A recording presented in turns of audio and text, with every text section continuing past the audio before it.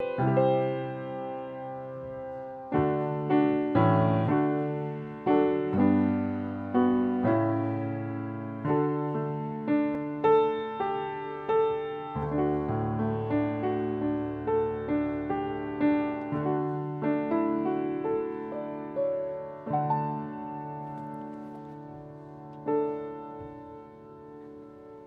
grace and love of our Lord Jesus Christ be with you all. And also with you. Let us join together in our call to worship. Jesus calls us to servant ministry. We must be willing to support others, not counting the costs or rewards. Pretense, disharmony, greed have no place in discipleship.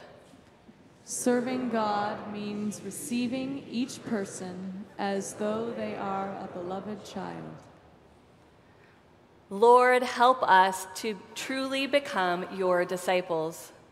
Create in us hearts for ministries of compassion and kindness. Yet let us join together in our first hymn, Like a Child.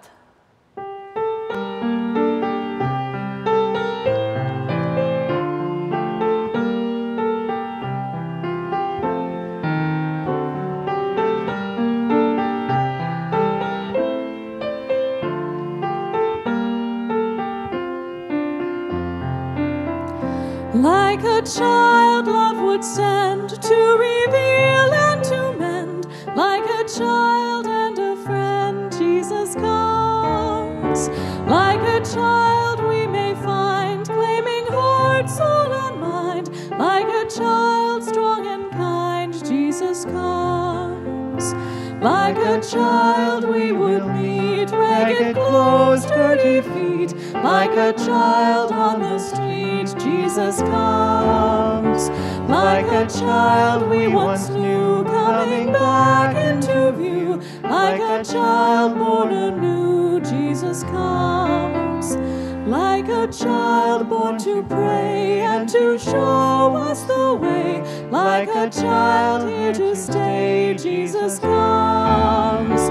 Like a child we receive all that love can conceive. Like a child we believe, Jesus comes. Please be seated. The love of God, the grace of our Lord Jesus Christ, and the community of the Holy Spirit be with you all. And also with you. It is a joy for us to be together today. Those who are present, we have almost a full house today again. Good news. Welcome to those of you who are live streaming, those listening in on CKWR radio, and those who will be listening in on YouTube after the fact. Every time I say CKWR radio, I had a moment there where what was that old television show, WKRP in Cincinnati? And I had this fear that I'm actually going to say WKRP some Sunday. Those young folks in the congregation will have no clue what we're talking about. I'm revealing my age. Welcome to all of you. Welcome. Our prayer has already begun in our gathering and in our singing. I'd like to pray using some words. Loving Spirit, you are a God of hospitality and grace. In Jesus Christ, you poured out your life on behalf of the world, and you have welcomed us into your sacred and divine presence. But you've welcomed not only us, but also others, those whom we fail to notice sometimes, like the people on the fringes of society, those whom Jesus went out to embrace, went out to befriend, went out to love. We belong to you, O God, all of us. You receive us as we are, flaws and all, and you call us to become something more than we can perceive.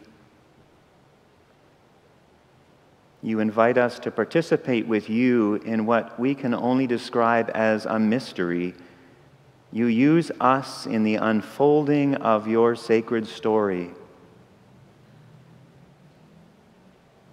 Call us out from the protectiveness of self, we pray, that we may open ourselves to the other and enact and embody the kindness of Christ in the world.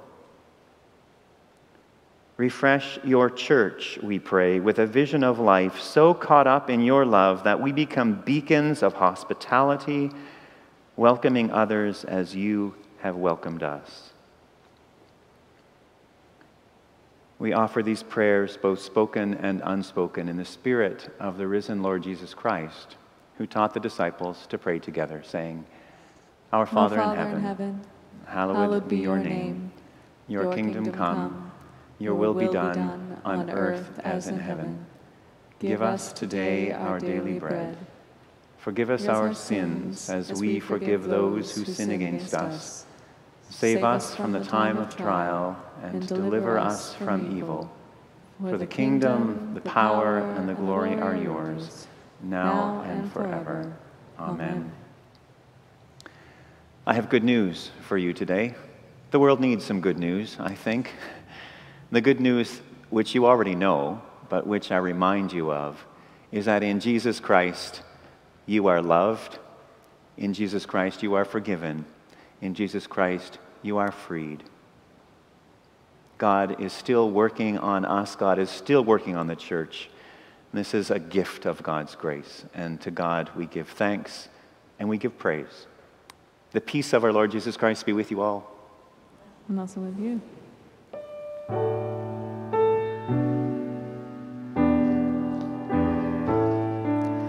Calm me, Lord, as you calmed the storm.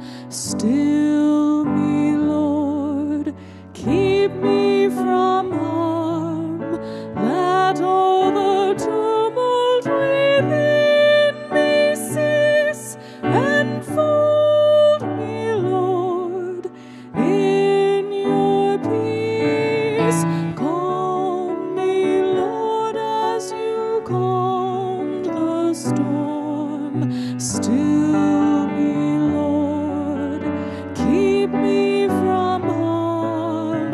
Let all the tumult within me cease. Enfold me, Lord, enfold me in your peace. In our gospel story from today, the disciples are arguing amongst themselves about who is greater, who is first. And they go back and forth for quite a while arguing. And it reminded me a lot of my own kids and how they seem to be constantly in competition with each other. I'm not sure what we've taught them. I think sometimes as adults, we focus so much on striving to be the best, to be competent and good leaders and at the head of our careers, that they do the same and they imitate us. And they seem to be always worried about who we love more and who is better than the other. And it reminded me a lot of the Judy Blume book. I read some Judy Blume books when I was little, called The Pain and the Great One. And so Hugh and I today are going to read this book to you. And it reminds us a little bit about how it seems to be our tendency to compete with each other, but maybe we can think about how we can work together and really what it does mean to be the greatest. The pain. My brother's a pain. He won't get out of bed in the morning. Mom has to carry him in to the kitchen. He opens his eyes when he smells his cornflakes. He should get dressed himself. He's 6. He's in 1st grade. But he's so pokey. Daddy has to help him, or he'd never be ready in time and he'd miss the bus. He cries if I leave without him. Then Mom gets mad and yells at me, which is another reason why my brother's a pain. He's got to be first to show Mom his schoolwork. She says, ooh, and ah, over all his pictures, which aren't great at all, but just ordinary 1st grade stuff. At dinner, he picks at his food. He's not supposed to get dessert if he doesn't eat his meat, but he always gets it anyway. When he takes a bath, my brother, the pain, powders the whole bathroom and never gets his face clean. Daddy said he's learning to take care of himself. I say he's a slob. My brother, the pain, is 2 years younger than me, so how come he gets to stay up as late as I do? Which isn't really late enough for anyone in 3rd grade anyway. I asked Mom and Daddy about that. They said, you're right. You are older, and you should stay up later. So they tucked the pain into bed. I couldn't wait for the fun to begin. I waited and waited and waited, but Daddy and Mom just sat there reading books. Finally, I shouted, I'm going to bed. We thought you wanted to stay up later, they said. I did. But without the pain, there's nothing to do. Remember that tomorrow, Mom said, and she smiled. But the next day, my brother was a pain again. When I got a phone call, he danced all around me, singing stupid songs at the top of his lungs. Why does he have to act that way? And why does he always want to be garbage man when I build a city out of blocks? Who needs him knocking down buildings with his dumb old trucks? And I would really like to know why the cat sleeps on Payne's bed instead of mine, especially since I am the one who feeds her. This is the meanest thing of all. I don't understand how Mom can say the pain is lovable. She's always kissing him and hugging him and doing disgusting things like that. And Daddy says the pain is just what they've always wanted. Yuck. I think they love him better than me. The Great One. My sister thinks she's so great just because she's older, which makes Daddy and Mom think she's really smart. But I know the truth. My sister's a jerk. She thinks she's great just because she can play the piano, and you can tell the songs are real ones. But I like my songs better, even if nobody ever heard them before. My sister thinks she's so great just because she can work the can opener, which means she gets to feed the cat, which means the cat likes her better than me, just because she feeds her. My sister thinks she's so great just because Aunt Diana lets her watch the baby and tells her how much the baby likes her. And all the time, the baby is sleeping in my dresser drawer, which Mom has fixed up like a bed for when the baby comes to visit. And I'm not supposed to touch him, even if he's in my drawer and gets changed on my bed. My sister thinks she's so great just because she can remember phone numbers, and when she dials, she never gets the wrong person. And when she has friends over, they build whole cities out of blocks. I like to be garbage man. I zoom my trucks all around. So what if I knock down some of their buildings? It's not fair that she always gets to use the blocks, I told Mom and Dad. They said, "You're right. Today you can use the blocks all by yourself." "Well, I'm going to build a whole city without you," I told the great one. "Go ahead," she said. "Go build a whole province without me. See if I care." So I did. I built a whole country all by myself. Only it's not the funnest thing to play blocks alone, because when I zoomed my trucks and knocked the buildings down, nobody cared but me. "Remember that tomorrow," Mom said when I told her I was through playing blocks. But the next day we went swimming. I can't stand my sister when we go swimming. She thinks she's so great just because she can swim and dive, as in isn't afraid to put her face in the water. I'm scared to put mine in, so she calls me baby, which is why I have to spit water at her and pull her hair and even pinch her sometimes. And I don't think it's fair for Daddy and Mom to yell at me, because none of it's my fault, but they yell anyway. Then Mom hugs my sister and messes with her hair and does other disgusting things like that. And Daddy says the great one is just what they've always wanted. Yuck. I think they love her better than me. I wonder how God experiences the way that we interact with each other as we seem to compete back and forth, trying to get first position. And I wonder what would happen if we looked at each other in a different way and looked at each other in a way that we saw greatness and value and worth in everyone that we met. Let us think about that this week as we live out our lives at home and at school and in the church and the community, how we can all lift each other up.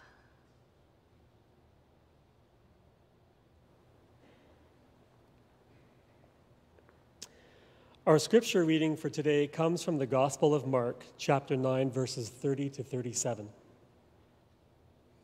They went on from there and passed through Galilee.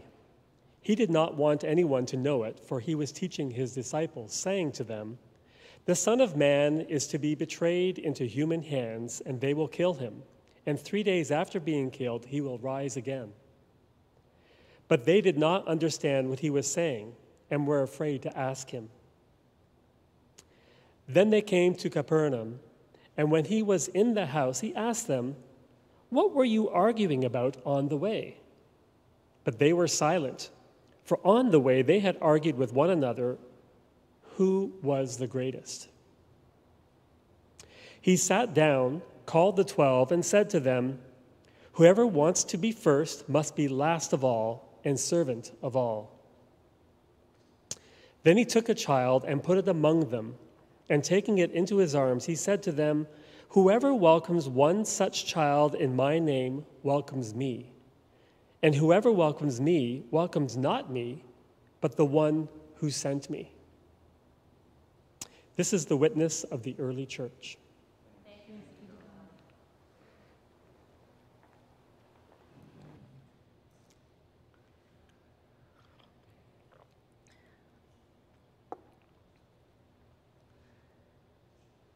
St.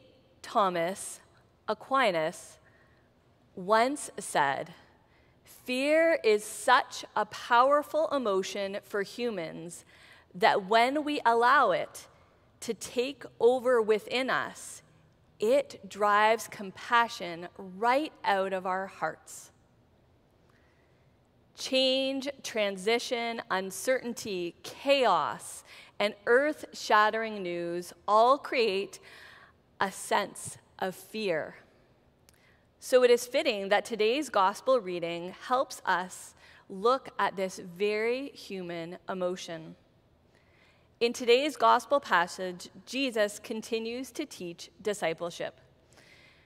He does so by first sharing his own vulnerability, by telling the disciples that he would be betrayed and killed. the disciples' reaction to his vulnerability is fear. They get confused and scared. They try to banish their fear by making themselves feel powerful, by arguing about who would be first. The typical human response to vulnerability is to seek security, to establish our own status by claiming the right to be first, to make ourselves feel worthy, and even to retreat into our competence. When Jesus asks them what they are arguing about, embarrassed about their trivial argument, they keep silent.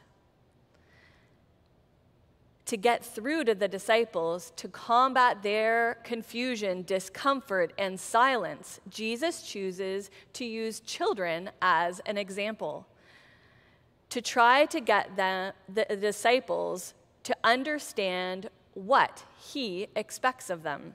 He is trying to prepare them for his absence, for when they will be called to carry on his radical ministry. Jesus saw and acknowledged so many people in his encounters and travels that most of the rest of society, even his disciples, chose to ignore. In our story today, we are reminded that Jesus had a soft spot for children. He saw them, he made them feel included and worthy. To understand what this really means, how countercultural it was, we need to understand the status of children in first century Palestinian culture. Art and children's illustrations that often depict Jesus welcoming the little children do not give a realistic picture of what the situation was really like. Jesus was not embracing angelic-looking, chubby-cheeked children dressed in their Sunday best. First-century Palestinian children didn't exactly take bubble baths every night. Before they got their hair braided and got tucked into their Pottery Barn Kids matching sheets and got read Goodnight Moon to the glow of their hungry caterpillar nightlight. Children in Jesus' time were not idealized as they are today, the center of their parents' and grandparents' lives, dressing them in designer clothes, trying to get them into the best gifted or French immersion programs, or making sure that they were eating a well-balanced organic diet, or being chauffeured after school between music lessons and sports team activities. In reality, there was no sentimentality about childhood in first century Palestine, because childhood was actually a time of terror. Children in those days only really had value as replacement adults. But until then, they were more like mongrel dogs than they were beloved members of a family. And they weren't even really housebroken. They just kind of leaked everywhere, and they died far too often. Children were dirty and useless and often unwanted. And to teach his disciples about greatness and hospitality, Jesus put not a chubby-faced angelic child, but this kind of child in the center. He embraces this kind of child into his arms and says, when you welcome the likes of this child, you welcome me. In a culture where children were of no consequence, given no value and considered socially invisible, Jesus cradles a dirty, smelly, rejected little child into his arms and says, whoever embraces one of these children as I do embraces me, and far more than me, the God who sent me. By doing so, Jesus makes children visible, just as he made lepers visible and women visible. Jesus, even though a man and a bachelor, was not uncomfortable around children and their mess and their noise. Their snotty noses, their screeches and cries, their temper tantrums and inopportune giggles didn't faze him at all. He just worked them into his teaching. Jesus never asked their parents to please take them out to the nursery because they were a distraction. On the contrary, when his disciples scolded people for bringing their children to church, Jesus was angry and annoyed at the disciples, finding their attitude toward children unacceptable. The kingdom belongs to such as these, he said.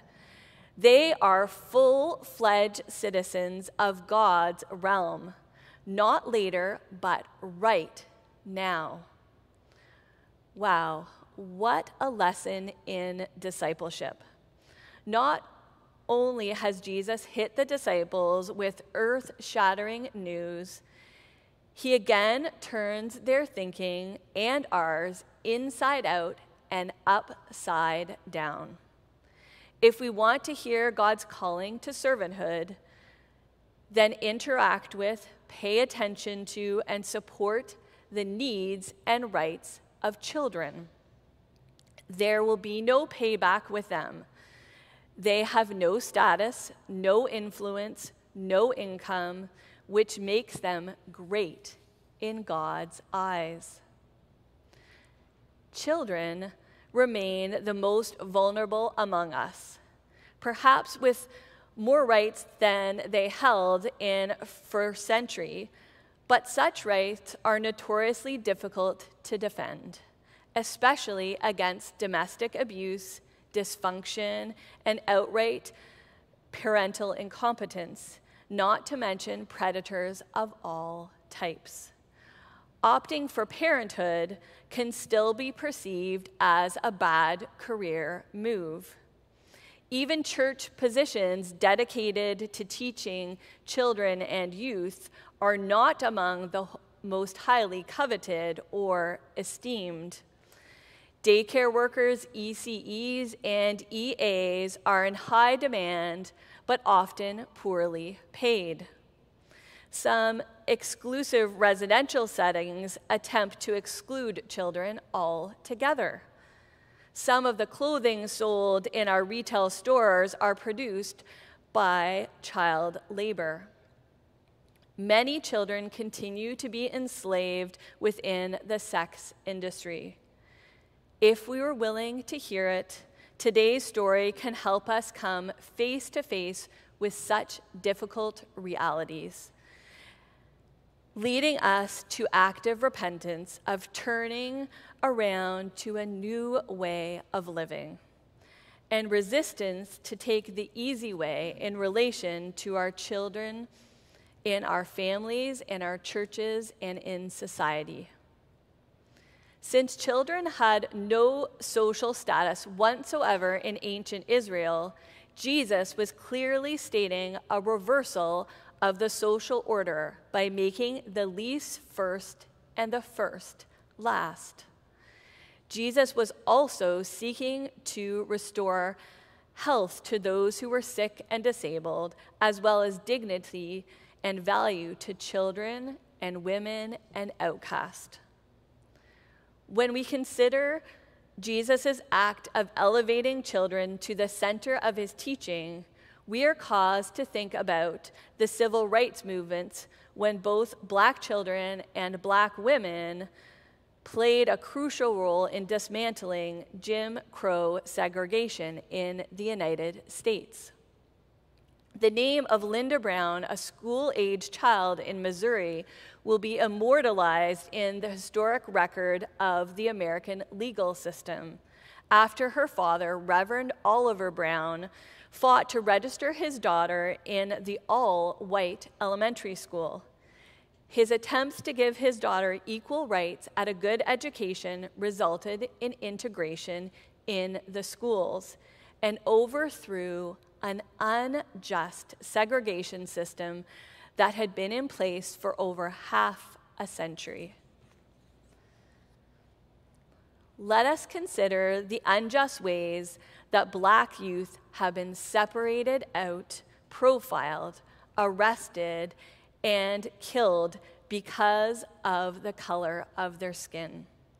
We think about how Emmett Till's death as a young boy elevated his memory to a status that has inspired all future generations to seek, secure, and celebrate racial justice. In the summer of 1955, Emmett of Chicago was visiting his grandparents for the summer in Mississippi. He played a childish prank on a white female candy store owner by saying, "Bye, babe," as he left the store with his friends, trying to impress his new friends. That night, Emmett was taken from his grandparents' home by the KKK, mercilessly tortured, killed, and thrown into the Tallahatchie River. Emmett's mother insisted on an open casket, and the photo of the unrecognizably mutilated body to be published by Jet magazine. Shocked mourners passed by the casket, saw the horror of the body alongside the photo of a handsome boy wearing a hat. Nothing could have had more effect in showing the world the brutality of the Jim Crow segregation. As we anticipate Orange Shirt Day on September 30th, we consider the thousands and thousands of Indigenous children in Canada who were torn away from their families, from their culture and traditions, and forcibly placed in residential schools run by the Canadian government and our churches. We are faced with the torture, abuse, and death that these children underwent at these schools as their unmarked graves are being revealed. Did the church follow Jesus' command to welcome these children in the name of Christ? Since children and youth under the age of 18 cannot vote in Canada or the US, their voice on public issues is not counted. Yet children and teens around the world are making their voices heard related to climate justice and social justice issues. We think about environmental activist Greta Thunberg and the demonstrations she has organized and inspired around the world. We think about the extraordinary March of Our Lives organized and executed by high school youth in Washington, D.C. on March 24th, 2018, following the killing of 17 students and wounding of 17 others at a high school in Parkland, Florida.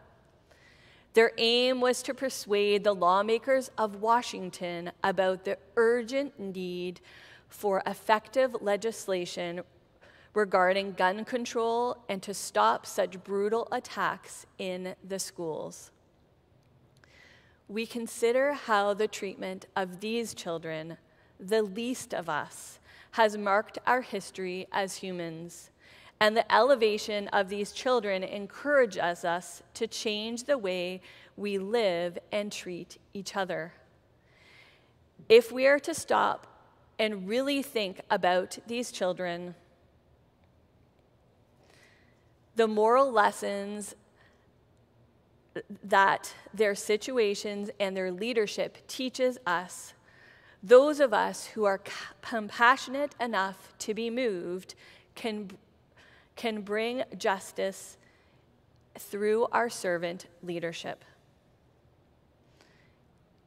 It is not usually our first instinct in a leadership position to empty ourselves of self-worth and pride. Today is a perfect day to be reminded about how Jesus led. His way of leadership differs from most of our default patterns. As a congregation, we are about to ordain 3 new ruling elders to serve on session as servant leaders. As they stand at the front of the church in a few minutes, in front of everyone present, we are witness to the visible risk being taken by Kathleen and Sean and Kathy and all the other elders who are renewing their vows today. They are stepping out of their comfort zone to take on a challenge, to serve Christ in the congregation and community. Being given the title elder is not about status or placing them above the rest of the congregation. It is about them dedicating their time and passion and gifts in service for the ministry and mission of the church. As our elders get ordained shortly, perhaps we are all to be inspired to take on a new pattern that is not about proving ability or competence or worth, but instead about affirming the worth of everyone Jesus calls us to serve and about sharing in their vulnerability. Amen. Let us join together in our next hymn, number 648. I'm going to live so God can use me.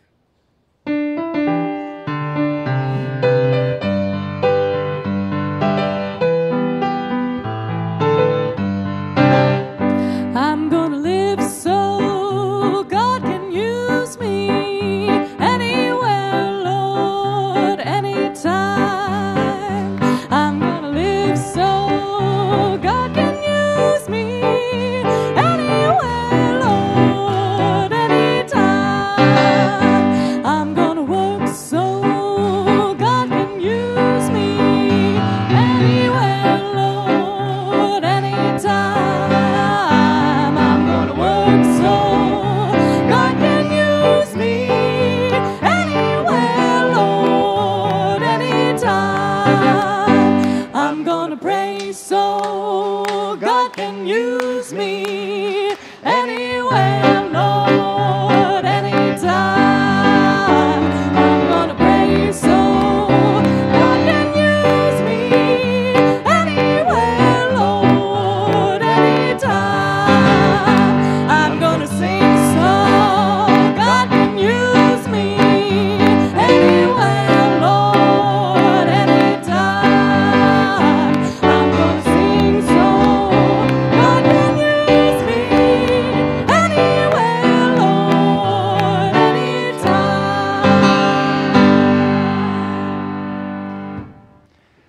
Amen. Please be seated. We come to the part in our service where we proceed with the ordination of our new elders. This will feel like a bit of a formal service. This is a service that the Presbyterian Church in Canada asks that we do when we ordain elders. There are varieties of gifts, But the same Spirit. There are varieties of services, but the same Lord. There are varieties of activities, But it is the same God who activates all of them in everyone. To each one is given a gift by the Spirit to use it for the common good. Together, we are the body of Christ. and individually members of it. Though we have different gifts, together we are called to be the church, with a ministry in the world which is led by the risen Christ. I'd like to invite Eric to come forward to, on behalf of the session, introduce those who are to be ordained, and to let us know the process that brought us to this point today. Thank you, Eric.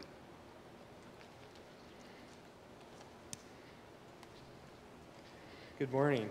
On behalf of Session, I have been asked to communicate the following. Knox was scheduled to hold its biennial election of elders in 2021. Voting ballots were distributed to professing members of Knox Waterloo on May 9th, with completed ballots to be received by June 20th.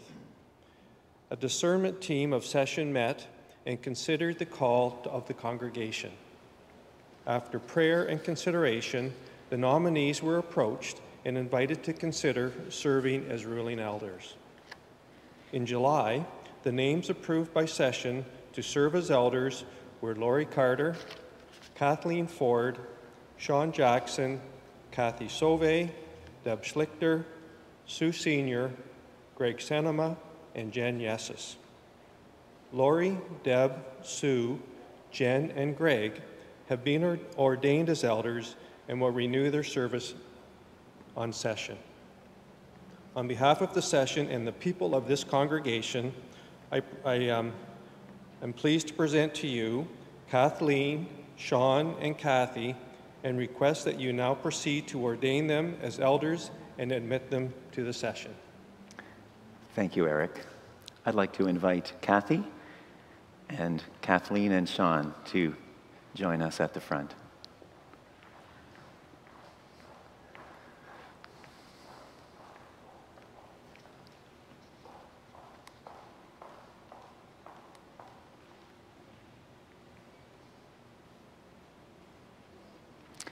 Peace be with you.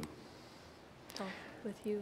Listen to what the Presbyterian Church in Canada believes concerning the ministry of ruling elders. All ministries of the Church proceed from and are sustained by the ministry of the Lord Jesus Christ.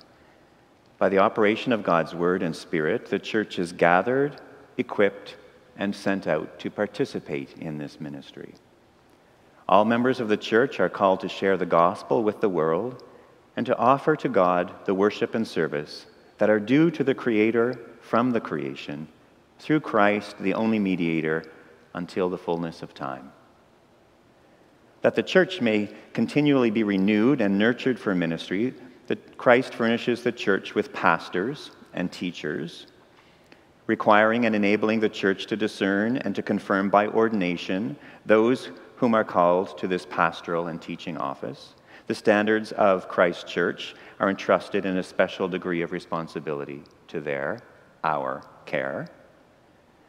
But besides the ministers of the Word, others in the Church have gifts for government and more than just government, but including government, and are called to join with the minister in the government and oversight and care of the Church, and these are called ruling elders.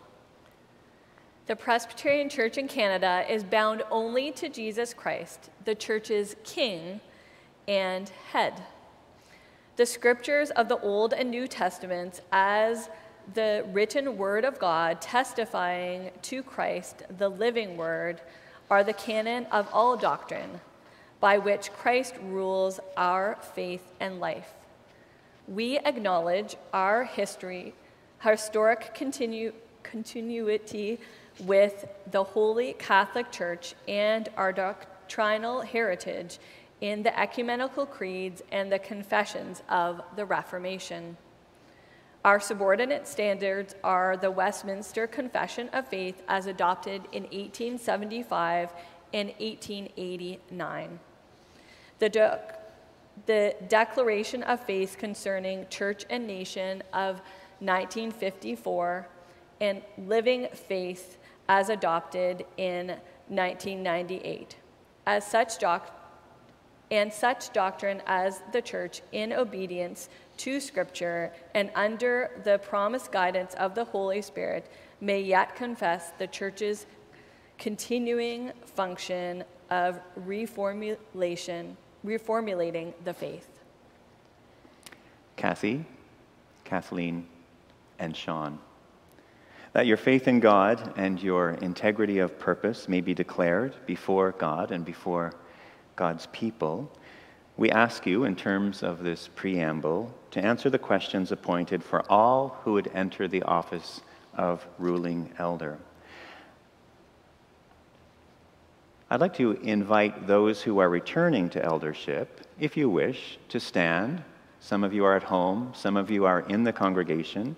So the others who are renewing your service to session, if you would like to stand and reaffirm the vows of your ordination, you may participate in this as well. Do you love God, Creator, made known in Jesus Christ, to whom the Spirit witnesses in the Scriptures? If so, please answer, I do. Do you acknowledge the subordinate standards of the Church, promising to uphold doctrine under the continual illumination and correction of the Holy Spirit, speaking in the Scriptures, and to be guided in fostering Christian discipleship, worship, and service among the people? Do you accept the government of this church by sessions, presbyteries, synods, and general assemblies? And do you promise to share in and to submit yourself to all lawful oversight therein, and to follow no divisive course, but to seek the peace and unity of Christ among your people and throughout the universal church? If so, please answer, I do. In accepting the office of elder, do you promise to perform your duties in the grace of the Lord Jesus Christ, striving to build up the church and to strengthen its mission in the world? If so, please say, I do. May the Lord bless you and give you grace as you keep these vows. Amen. You've just heard the elders promise to serve in the Spirit of Christ the congregation. It's an important part of this day that the congregation also make a promise to support your elders, to pray for them and to care for them. So I'd like to invite if you consider yourself a part of the Knox community, please to stand as you are able, and you can do so at home as well. I have a question for you. The ordination of elders in a congregation, if their leadership and ministry is to be fruitful, involves responsibilities for both the elders and the people of the church. These questions, therefore, we direct to you, the Knox community, so that you may renew your participation in what is shared ministry. Do you receive Kathleen, Sean, and Kathy as elders chosen by God through the voice of this congregation to lead in the way of Christ? If so, please answer, we do. We do. Do you agree to encourage them, to pray for them, and to respect their decisions as they guide you in the Spirit of Jesus Christ? If so, please answer, we do. May God bless you and give you the grace to honor the promises that you have just made. Please be seated. We come to the part of the service where we have a prayer for those who are being newly ordained, and it's terribly unfortunate in these COVID days that we can't be intimate in a way. Normally, we would ask you to come forward and we'd have a nice cushion on the step for you, and you would kneel, and the elders of the church would gather, and we would place our hands on your shoulders or your back or maybe your head, and we would pray for you. We can't do that today because of present COVID circumstances. But we can pray for you in a way that is meaningful, we hope. This might feel weird to you, and you don't have to participate in this. But what we could do is we could pretend, and I invite the whole congregation, even those of you who are listening at home, you can pretend that you're placing your hand on those who are being ordained. Sometimes it would just be elders who do this. I'm going to invite the whole congregation to participate in this because we're all participating in this act of prayer. So when I start the prayer, if you wish, you can just reach out your hands and pretend you're placing your hand on the back of Kathy or Kathleen or Sean. And because we're pretending, maybe you can put your hand on all three of them at once. And this way, we want you to really feel the prayers and the support of this community who's called you to this service and whom you are called to serve in response. So, as you wish, please reach out your hands and let's pray for these people. We celebrate with you, loving God, the gifts of creation, for calling us into community, for showing us your love and life in Jesus Christ, for guiding us in the presence and power of your Spirit. We are grateful. God of past, present, and future, in every age you have chosen servants to help lead your people. We thank you for Greg, Lori, Sue, Deb, and Jen for their continuation of their faithful service on session. And today we thank you for calling Kathleen and Sean and Kathleen to serve as ruling elders. By the power of your Holy Spirit, develop in them gifts of ministry. May they have the same mind that was in Christ, serving you in the world as long as they are able through Jesus Christ. Amen. Amen.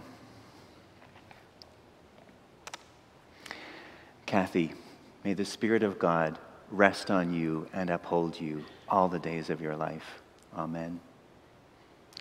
Kathleen, may the Spirit of God rest on you and uphold you all the days of your life. Amen. Sean, may the Spirit of God rest upon you and uphold you all the days of your life. Amen. We pray together. Let's say these words together. God of grace, who baptizes us into union with Christ, who calls us by name, and who invites us to share in the ministry of healing and peace. We pray for courage and wisdom for our elders, that together we may show your love to all the world in the Spirit of Jesus Christ. Amen. Amen. Kathy, Kathleen, and Sean, in the name of Jesus Christ, and by the authority invested in me by the Presbytery of Waterloo, Wellington, I now declare you to have been ordained as ruling elders, and I admit you to the session of Knox, Waterloo Presbyterian Church. Whatever you do in word or in deed, do everything in the name of the Lord Jesus Christ, giving thanks to God through him. May peace be with you all. Thank you. Peace be with you.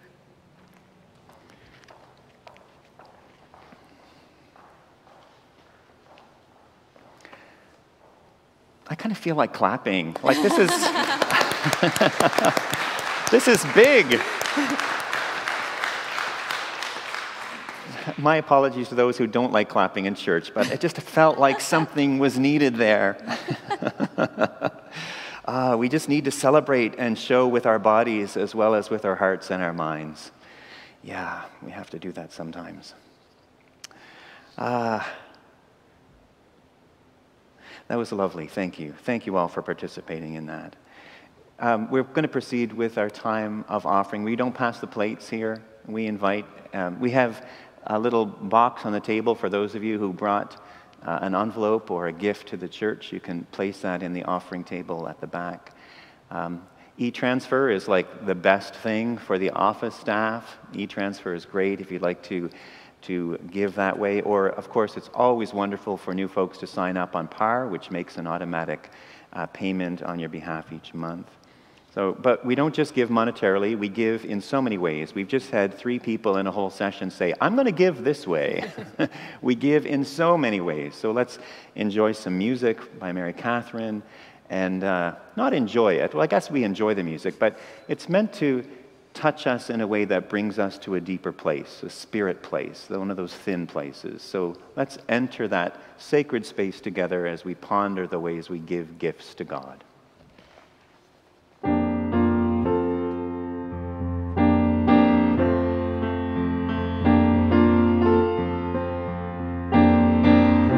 With hands of justice and faith, we go to serve the world, to bring good news to the poor and oppressed.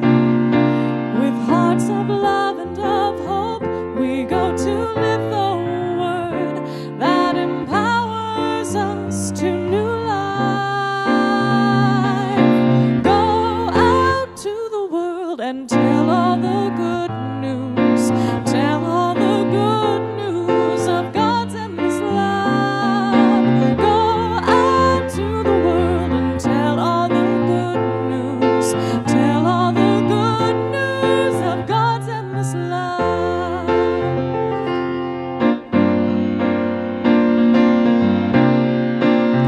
With lives of courage and strength, we spread the message of love to all the weak, the lonely, the hurt. With lives that answer the call, we spread the word of God that empowers us to new life. Go out to the world and tell all the good news. Tell all the good news of God's endless love. Go out to the world and tell all the good news. Tell all the good news of God's endless love. With gentle spirits we go to share the message of peace with all the troubled, lost, and distressed. With humble spirits we go to share the love of God that empowers us to new life. Go out to the world and tell all the good news. Tell all the good news of God's endless love. Go out to the world and tell all the good news. Tell all the good news of God's endless love. With warmth in our hearts, we offer peace and consolation. We reach out to the world, reach out to the world. Go out to the world and tell all the good news. Tell all the good news of God's endless love. Go out to the world and tell all the good news. Tell all the good news of God's endless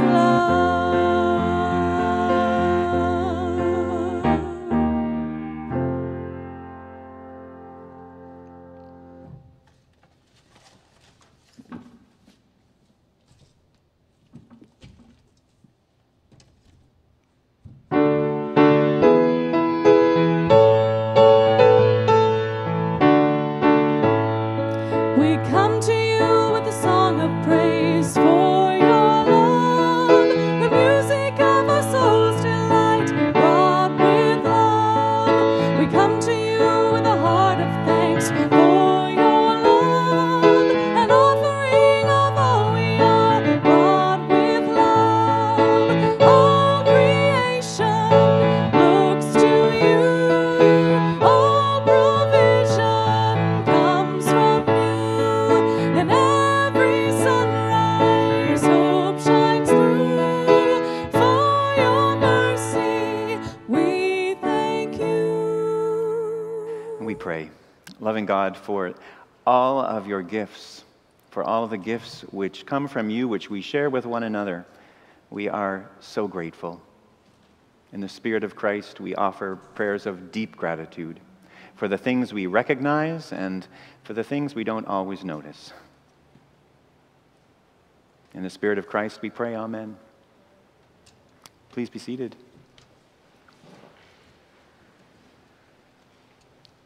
Thank you, MC, and thank you, Courtney.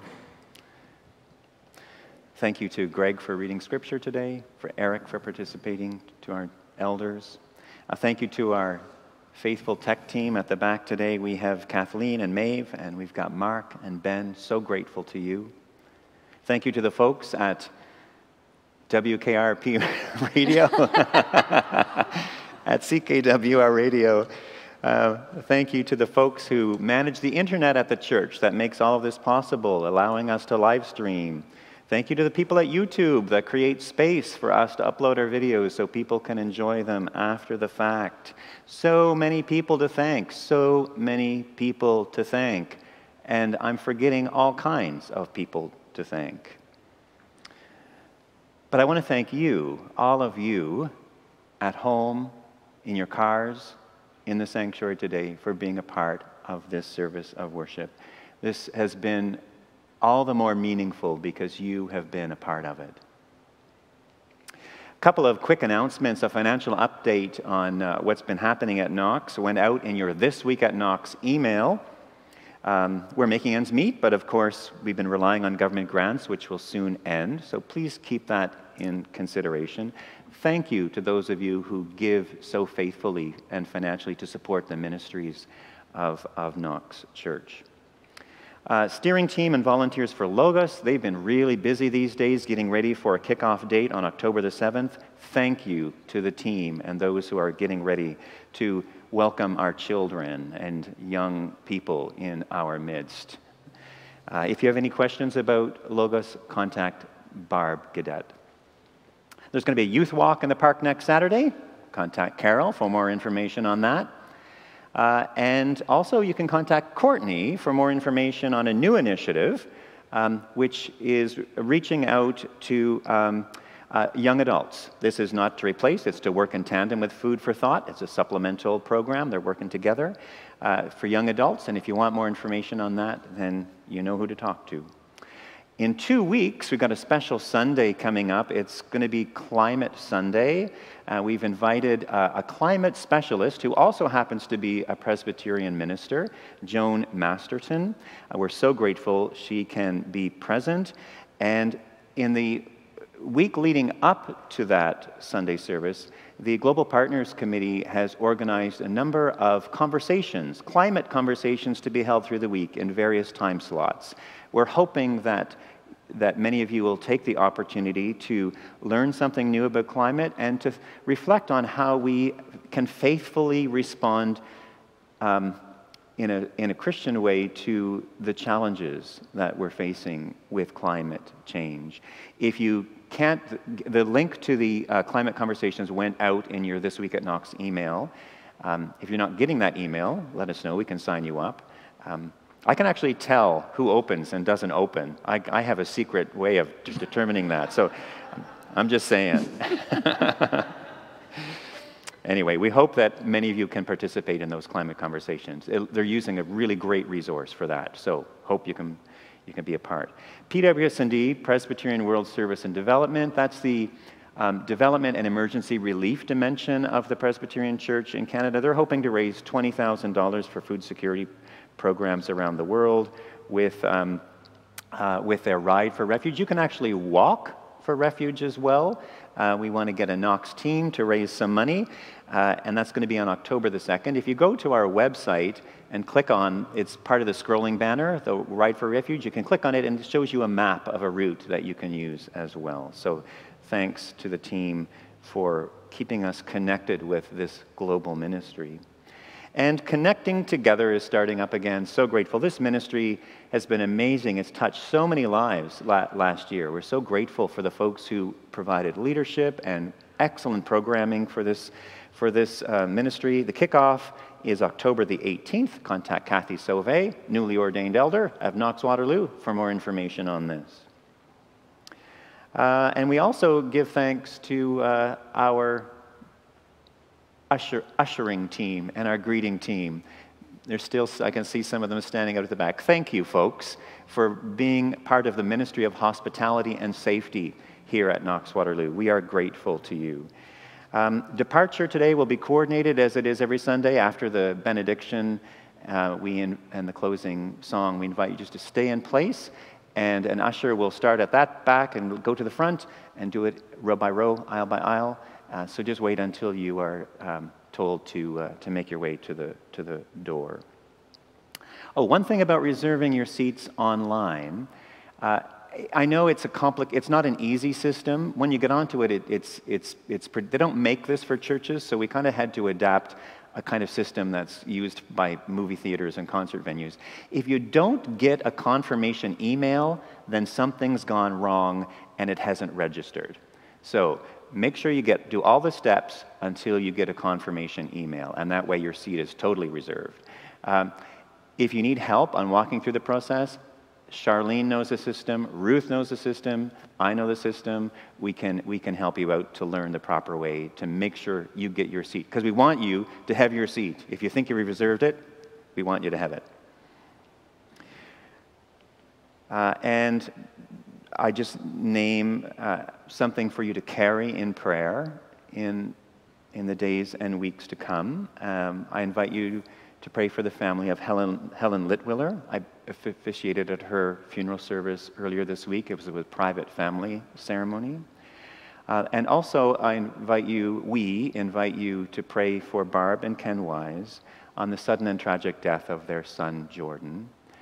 Ken and Barb are not ready to receive phone calls or receive visits at this time, but they do welcome your compassion and your heartfelt prayers for them these days. Thank you for that. It's time for us to sing. In a spirit of deep prayer, we offer ourselves to God in a beautiful hymn, 637, Take My Life.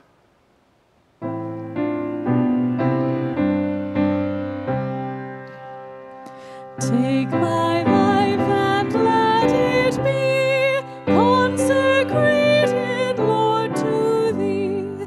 Take my moments and my days, let them flow in ceaseless praise. Take my hands and let them move at the impulse of Thy love. Take my feet and let them be swift and beautiful for Thee. Take my voice and let me sing, always only for my King. Take my lips and let them be filled with messages from Thee. Take my silver and my gold, not a mite would I withhold. Take my intellect and use every power as Thou shalt choose. Take my will and make it Thine, it shall be no longer mine. Take my heart, it is Thine own, it shall be Thy royal throne. Take my love, my Lord, I bore at Thy feet its treasure store. Take myself and I will be ever only all for Thee. May the God who dances in creation, who embraces us with human love, who shakes our lives like thunder, bless us and drive us out with humility to serve one another and fill the world with her justice and love. Amen. Tuma mina, Tuma mina, Tuma mina, Tuma mina, Soma, send me, Lord. Send me, Jesus, send me, Jesus, send me, Jesus, Send me, lead me, Lord. lead me, Jesus, lead me, Jesus, lead me, Jesus, lead me,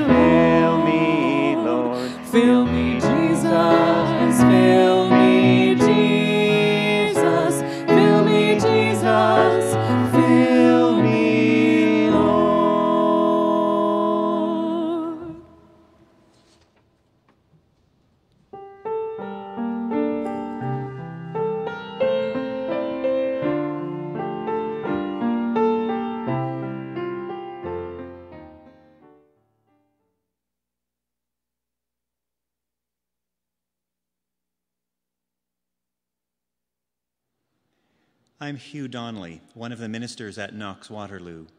Thank you for being a part of the worshiping community today. You can find us online at knoxwaterloo.ca, and you are always welcome to call us at 519-886-4150. This broadcast is made possible by you, listeners and friends of Knox, who support Knox's broadcast ministry. Please consider making a donation in gratitude as you are able, and may the peace of Christ be with you.